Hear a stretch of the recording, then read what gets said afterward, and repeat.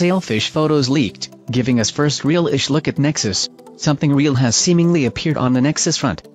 It is not like anything we have seen before, unless you count very vague appraisals and a generic slab non-Easter egg in a Google Photos ad that everyone thought of just might have been similar enough to something else. That said, Android Police has received some visuals on what Google's Sailfish phone might look like and some strings between that device and the larger Marlin device.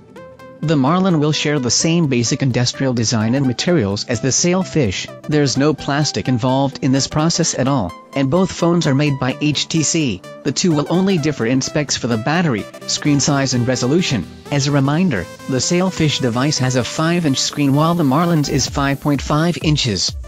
The characteristic glass third of the back is detailed and the phone's edges are tapered, though not chamfered. To the point about the plastic, one Twitter leaker put out a picture of their own last night, showing of a potential 2016 Nexus phone in a rather obscured position. The leaker's speculation seems to be based on what they were able to see and not much else, so tread cautiously with these words. As the current leak compares, this leaker is only telling part of the story. There's obviously much more to work out as we close in on October, including some on-device branding subtleties and whatnot, but I will leave it to future renders and leaks to clear that up for us. And, of course, no expectation ever beats the real thing.